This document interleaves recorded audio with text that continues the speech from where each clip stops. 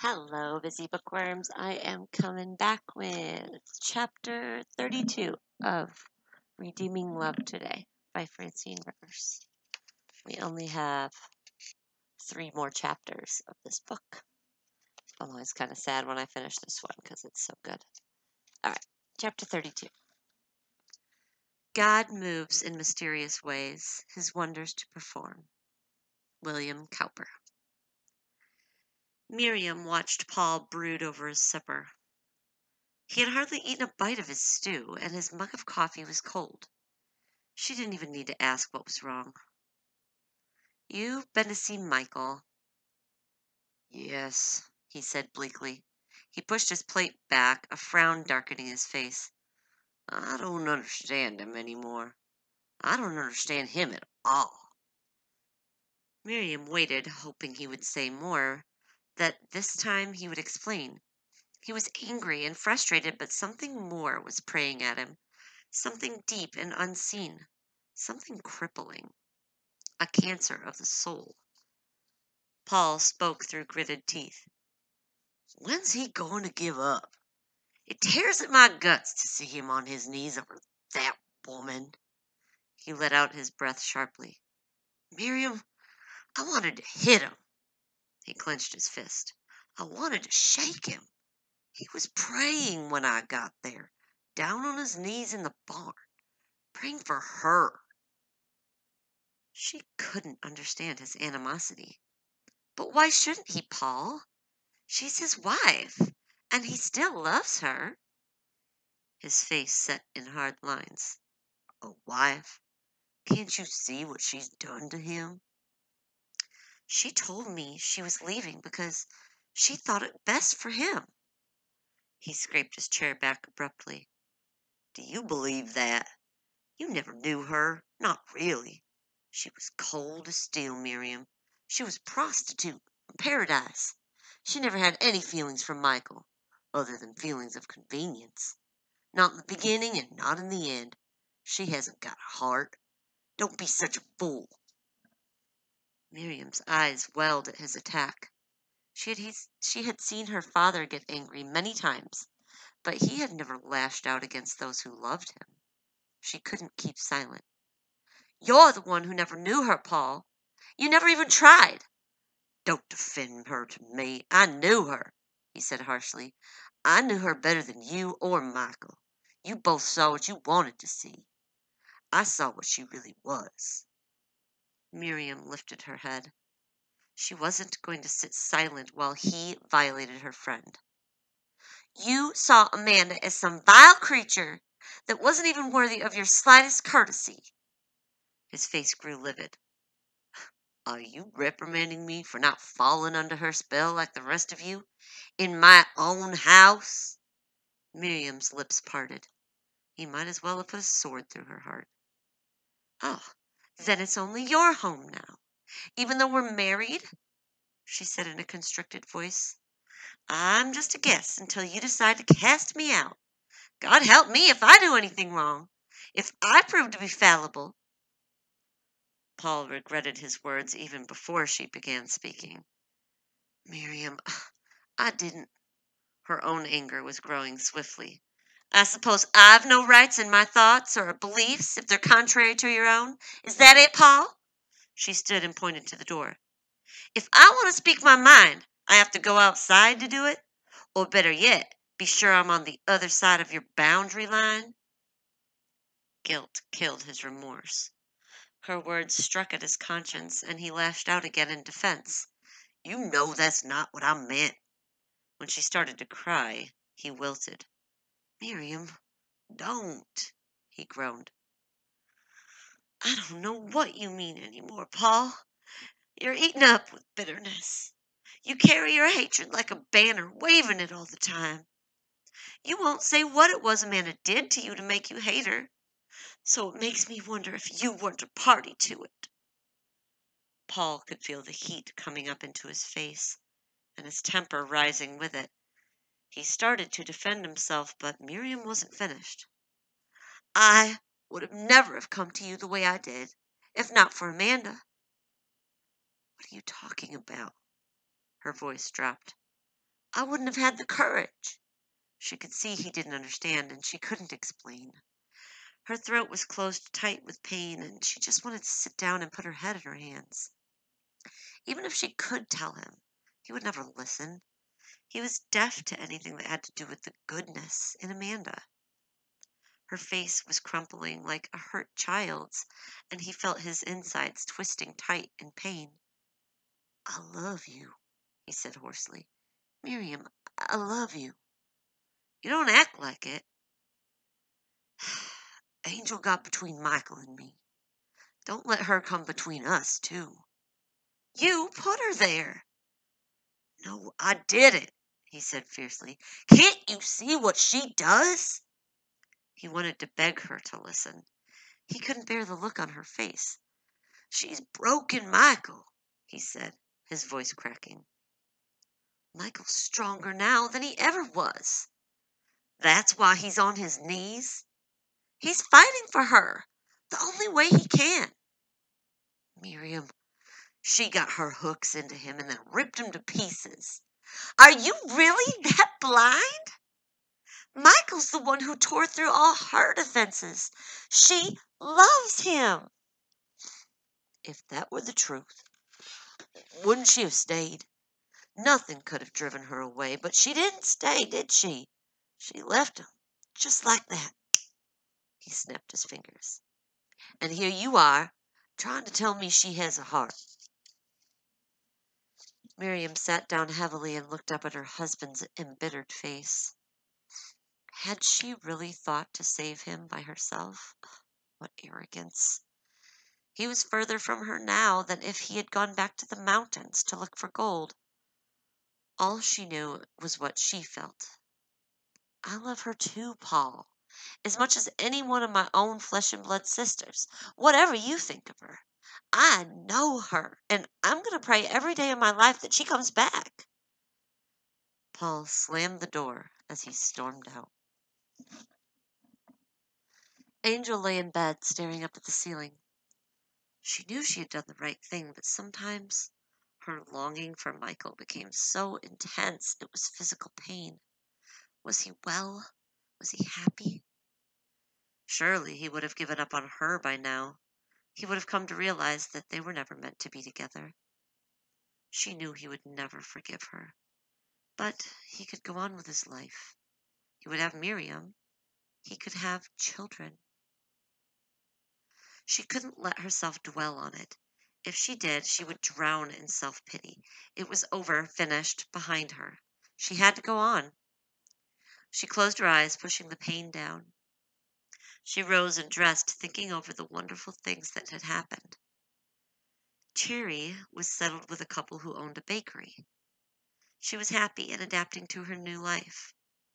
Little Faith had been adopted by a Baptist family and was now living in Monterey with her new brothers and sisters. And she was learning to read and write, for letters had come.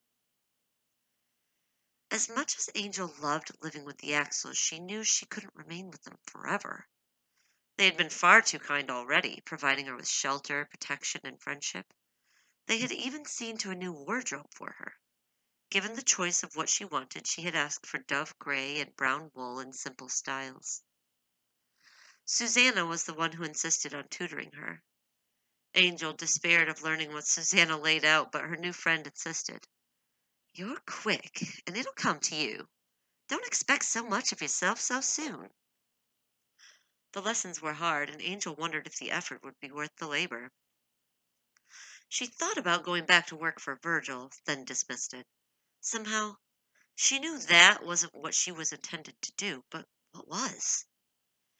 Susanna took her along when she did the buying for the family. They wandered through the markets purchasing meat, vegetables, bread, and sundry items. Angel learned to bargain. It wasn't much different from selling pans to miners. She knew how to bluff. She knew how to pretend indifference, and she usually got what Susanna wanted for rock bottom price.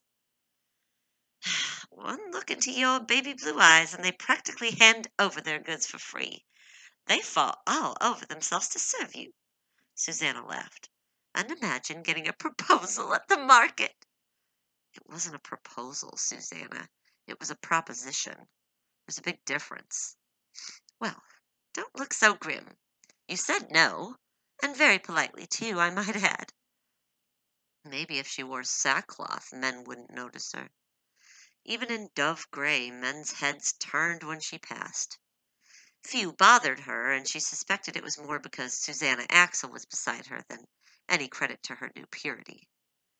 The Axels were well known and highly respected in the community. Angel wondered what would happen if she were out from beneath their protective wings. At the first sign of hardship, would she weaken again? It was a thought that made her swallow her pride and accept the Axels' continued goodwill. She even began to go to church with them, feeling and protected, insulated and protected with Jonathan and Priscilla on one side and Susanna on the other. She drank in the words of salvation and redemption, though she felt she had no right to them. She was so hungry and thirsty, she panted like a deer after the water of life, remembering as she listened to the dream she had had in Duke's Bordello in Portman Square. Oh, God, it was you speaking to me, wasn't it? It was you. And that night in the cabin so long ago when I smelled that wonderful fragrance and thought I heard someone speaking to me, it was you. Everything Michael had said to her, everything he had done made sense to her now. He had lived Christ so that she could understand. Oh, Lord, why was I so blind? Why couldn't I hear? Why did it take so much pain for me to see that you've been there, reaching out to me all along?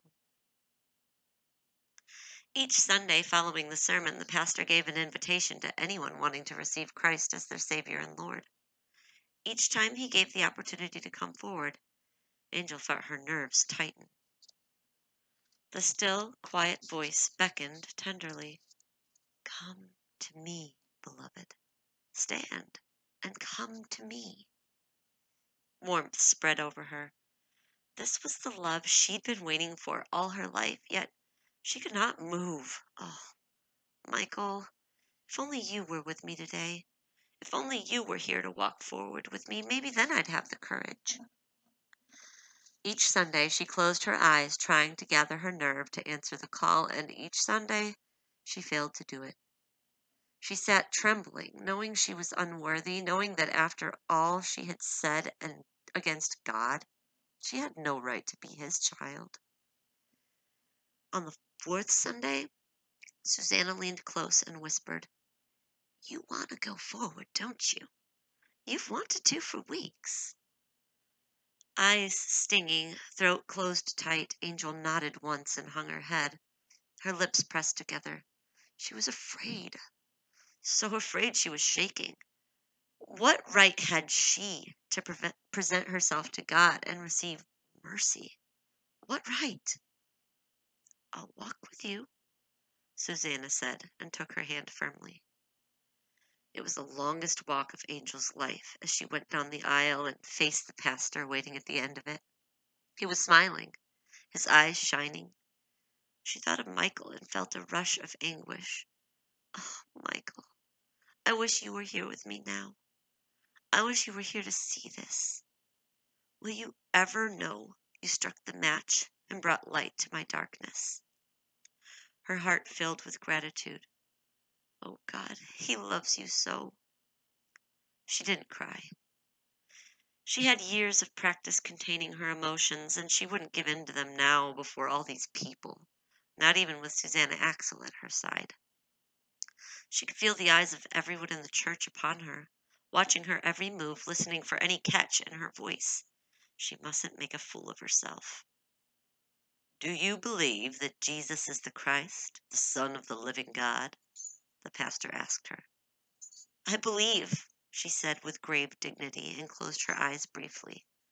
Oh God, forgive my unbelief. Make my faith larger than a mustard seed, Jesus. Let it grow, please.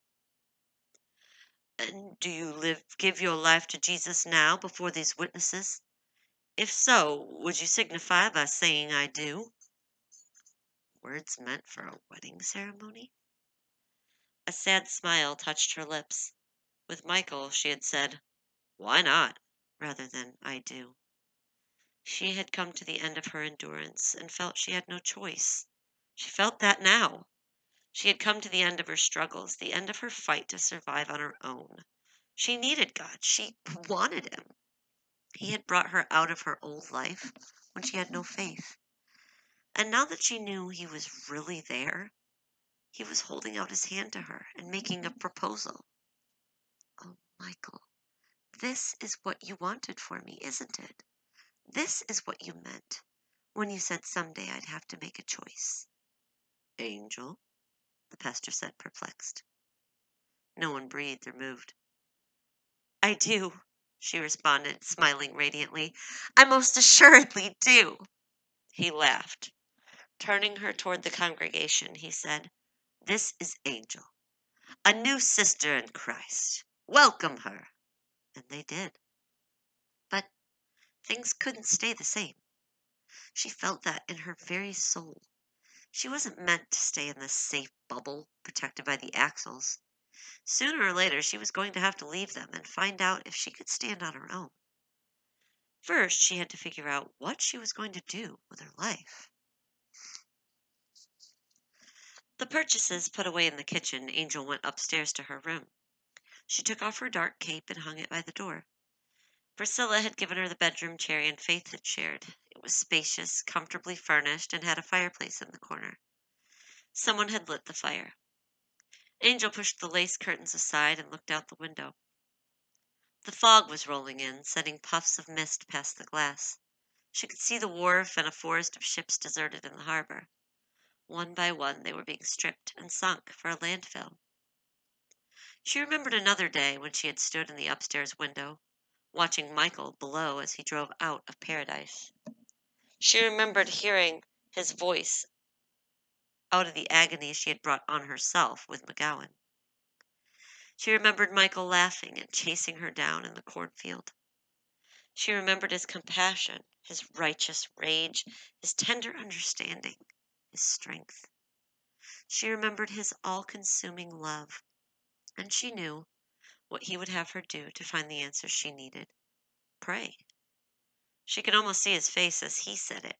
Pray. Closing her eyes, she sighed wearily.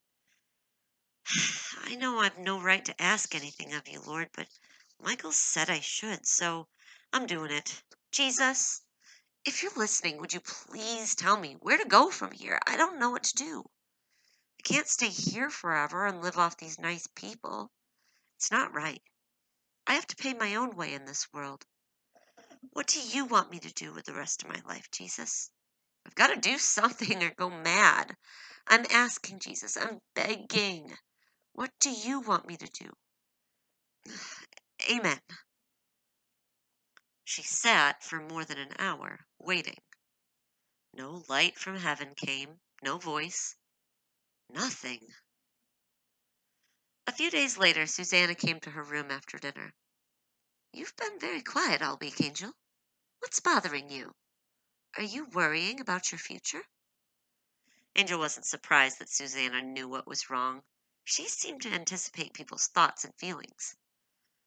I, I have to do something, she said honestly. I can't stay here and live off your family for the rest of my life. You won't. It's been 6 months, Susanna, and I'm no closer to knowing what I should do than I was the night I came here. Have you prayed about it? Angel blushed vividly. Susanna's eyes shone, and she laughed. Well, you needn't look as though you've been caught in an indiscretion. Don't look so pleased, Angel said dryly. God didn't answer. Susanna shrugged. Not yet, maybe. God always answers, in His time, not in yours. You'll know what you're supposed to do when the time comes. I wish I could have your faith. You could ask for it, Susanna grinned. Angel felt a stab of pain. You remind me of Miriam. I'll take that as a compliment. Susanna's expression softened. Faith in God hasn't come easily to me either, whatever you may believe. She got up. Come on, I want to show you something. She held out her hand. They went into Susanna's bedroom where they had talked many times before. Susanna let go of Angel's hand and got down on the floor and ducked beneath the bedspread. She took out a box and put it on the bed. I have to get down on my knees to get it, she said, dusting off her hands as she got up. I should dust under there one of these days. She tucked a loose curl of dark hair back into her bun and sat. Sit down, she said, patting the bed. Angel did as she was asked, looking curiously at the container between them. Susanna put the container in her lap. This is my God box, she said. When problems prey on my mind, I write them down, fold them up, and put them through the slot. Once they're inside this box, they're God's problems and not mine. Angel laughed. Susanna sat solemnly looking at her, and Angel's mirth died. You are joking, aren't you? No, I'm quite serious. She rested her hands on the box. I know it sounds ridiculous, but it works.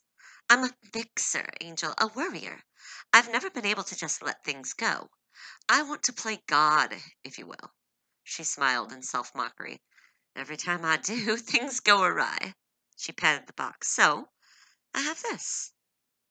A simple brown hat box, Angel said dryly. Yes, a plain, ordinary hat box, but it reminds me to put faith in God and not in myself. The bonus comes when I see my prayers answered. Her mouth twitched. I can see you think him out of my mind. Shall I show you? She took the top off. Inside were dozens of small papers neatly folded. She sifted through them and took one at random, opening it. Jerry needs a home, she read. The note was dated. I like to know how long it takes God to answer. She laughed at herself. Since this prayer's been answered, I won't put the note back in the box. She folded it and put it on the bedspread beside her and took out another note. God, give me patience with Papa. If he brings another prospective husband to the house, I may join a convent, and you know I'd make a very bad nun. Angel laughed with her. I'd better leave that one in the box. She took out another. She was silent for a moment before she read, Please make Faith's nightmares go away. Protect her from the evil one. She folded it and put it back in the box. Do you see what I mean? I think so, Angel said. But what if God says no? The possibility didn't distress her. Then he's got something else in mind, something better than what you would think up for yourself. She frowned and looked down at the full box. Angel, it's not always easy to accept. She closed her eyes and let her breath out slowly. I had everything planned out for myself at one time. As soon as I met Stephen, I knew exactly what I wanted and what I was going to do. He was handsome and vibrant. He was studying to be a minister, and he was full of such fire and zeal. She smiled. We were going to go west and spread the gospel to the Indians. She shook her head, her eyes filling with pain. Did he leave you? In a manner of speaking. He was killed. It was so senseless. He used to go down to the worst sections of the city and talk to men in the saloons. He said they needed God more than the others more fortunate did. He wasn't going to be a rich man's pastor. Apparently, one night, a man was being badly beaten in an alley, and Stephen tried to stop it. He was stabbed to death. Her face jerked, and she bit her lip. I'm sorry, Susanna, Angel said, feeling her friend's grief as though it were her own. Susanna clenched her hand. Tears filled her eyes and slowly trickled down her pale cheeks. I blamed God. I was so angry. Why Stephen? Why someone so good? Someone with so much to offer. I was even angry at Stephen. Why had he been a fool enough to go down to those horrible places? Why bother with those people? They'd made their choices, hadn't they? She sighed. It was all such a muddle, my emotions at war. I was no comfort. It was no comfort to me at all to know that Stephen was with the Lord. I wanted him with me. She was quiet for a long moment. I still do. Angel took her hand and squeezed it. She knew how it felt to long for someone with your whole being and know he would forever be out of reach. Susanna looked at her. You said you weren't sure what you were supposed to do from here. Well, we're both in the same boat. She smiled again. But it'll come, Angel. I know it will come. The top of the box slipped off the bed and she let go of Angel's hand to retrieve it. As she bent over, the box spilled notes all over the floor. Angel went down on her knees with her to help her gather them together and put them back in the box.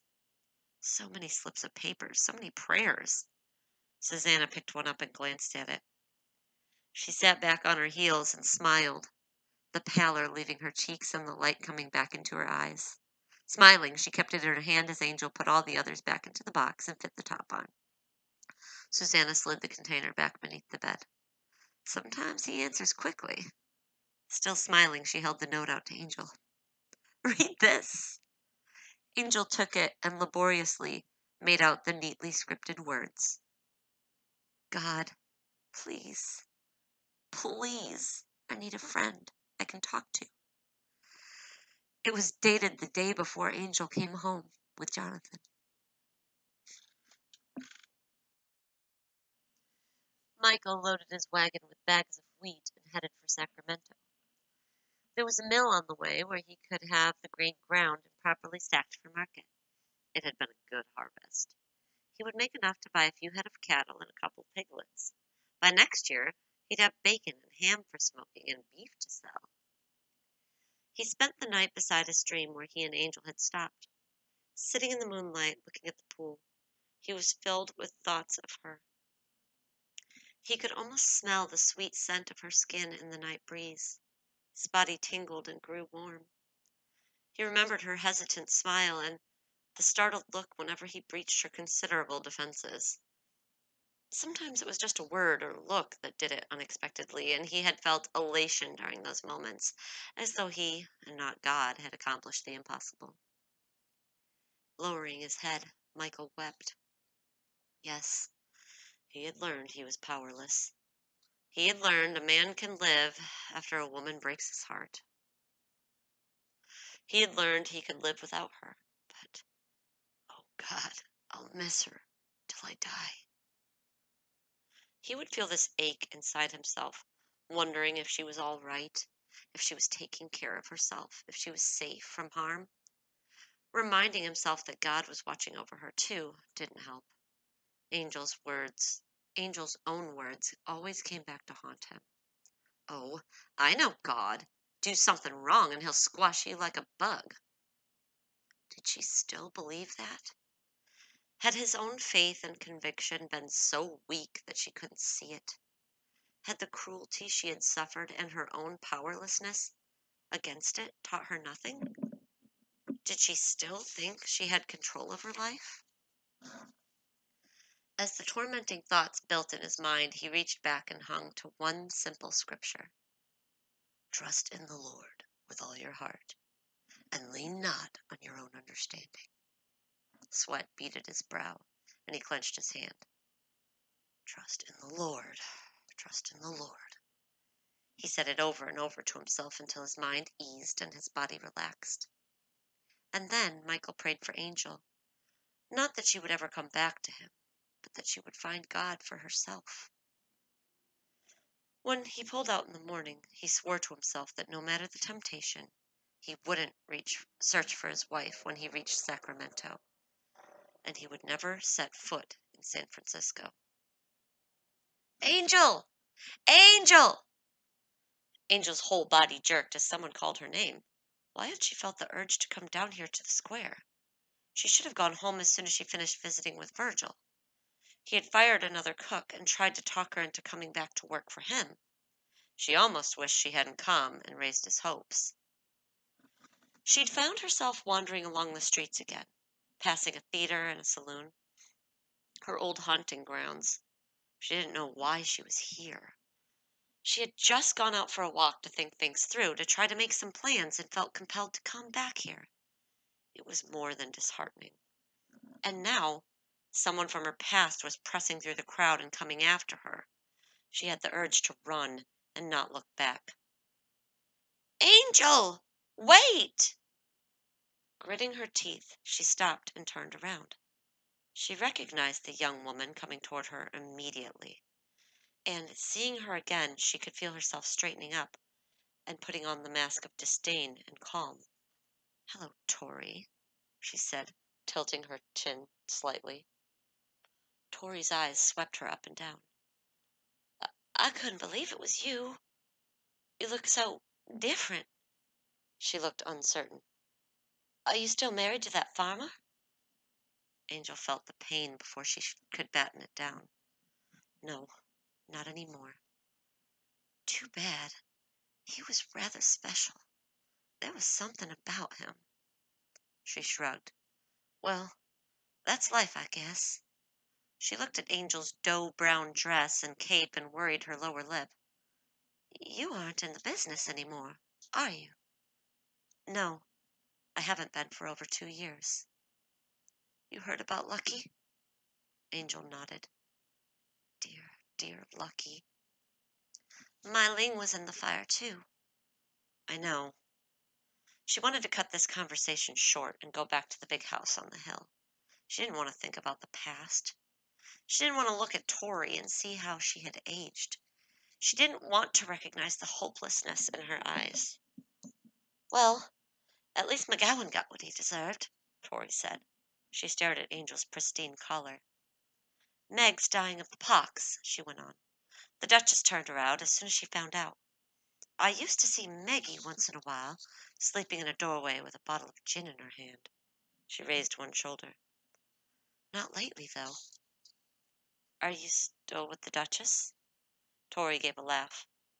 "Nothing ever changes. At least for some of us." A cynical smile lingered. "It's not so bad, really. She's just built a new place, and she's got a good cook. I'm doing all right. I've even got a little money laid aside for my future." Angel felt a heaviness in her chest. Was Tori pretending she was fine when she was bleeding to death inside? Tori talked on, but Angel hardly heard a word she said. She kept looking into Tori's eyes and seeing things she had never recognized before, and it all came back to her. Everything she had ever experienced from the time she was 8 years old, the pain and the loneliness of it. And it was there in Tori's eyes, too. "Well, I've kept you long enough talking about the good old times," Tori said, smiling bleakly. "I'd better get back to work. One more today, and then I can relax." As she started to turn away, Angel felt the strangest rush within her. Warmth filled her, and then a burst of energy and assurance such as she had never experienced before. She reached out quickly and stopped Tori. "Have lunch with me," she said, so excited she was trembling. "Me?" Tori was as surprised as Angel. "Yes, you," Angel said, smiling. She felt as though she would burst with the ideas expanding inside her. She knew! She knew what God wanted her to do. She knew exactly what He wanted. "I know just a little cafe around the corner." She looped her arm through Tori's and drew her along. "The proprietor's name is Virgil. You'll like him. And I know he's going to be pleased to meet you." Tori was too stunned to protest. "Did she say where she was going?" Jonathan asked his distraught daughter. "No, Father. You know how restless she's been these past weeks. This morning she said she was going out for a walk. She wanted to go alone to think. She hasn't been back since. I think something's happened to her." "You don't know that at all," Priscilla said. "You're letting your emotions take over. Angel knows how to take care of herself." "Your mother's right," Jonathan agreed, but he couldn't help but wonder. If Angel wasn't home in another hour, he would take the carriage out and go looking for her. Susanna stopped her pacing long enough to peer out the curtain. "It's getting dark. Oh, oh, there she is. She's coming up the hill." She swung around, eyes blazing. She smiled and waved. She swished the lace curtains closed and marched toward the foyer. "I'm going to tell her what I think of her worrying us half sick." Angel burst into the house and hugged Susanna before she could utter a word of reprimand. "Oh, Susanna, you won't believe it. You just won't." Angel laughed. "Well, I take that back. You would believe it. She shook her cape out and hung it up, tossing her bonnet on top with a careless air. Jonathan noticed the difference in her immediately. Her face was aglow, and the smile she wore was one of joy. I know what God wants me to do with my life, she said, sitting on the edge of the sofa.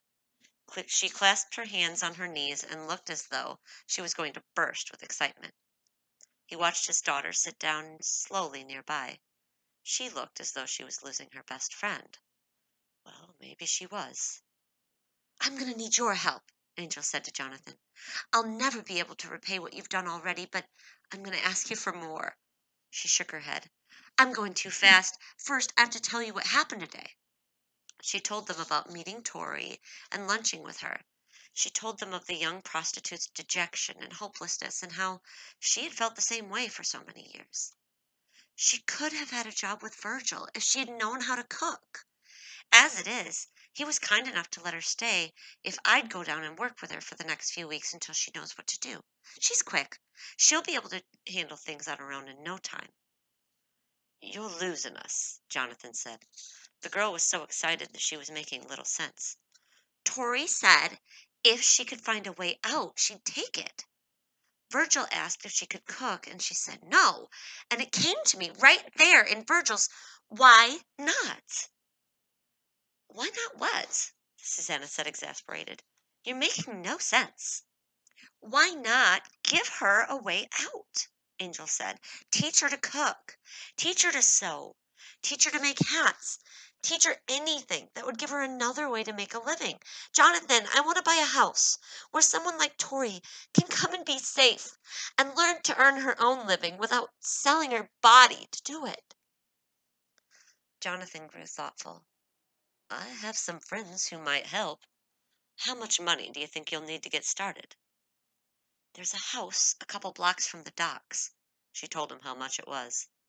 His brows rose. It was a great deal of money. He glanced at Priscilla, but she gave him no help. Another look at Angel, and he knew he couldn't say no and blot out the look of hope and purpose in her eyes. We'll see to it tomorrow morning. Eyes shining, she bent and kissed his cheek. Thank you, dear friend. Father has other friends who help support the house, Susanna said. Jonathan glanced at his daughter and saw the change in her expression. He hadn't seen that sparkle since Stephen died. His chest tightened. Oh, God. The sudden insight hurt. I'm going to lose her after all. Not to a wild young zealot who intends to take her off into the wilderness and convert the heathen Indians, but to Angel and others like her. He wanted his girl married and settled with children of her own. He wanted her in a house close by so she could come visit frequently. He wanted her to be more like Priscilla and less like himself. He watched Susanna pace back and forth, plans gushing forth like a fountain. Angel was laughing and tossing in her own ideas, one on top of the other. They were both so beautiful it was hard to look at them. Light shining in the darkness. Jonathan closed his eyes. Oh, God, it's not the way I had things planned. But then, what of real, lasting value ever is?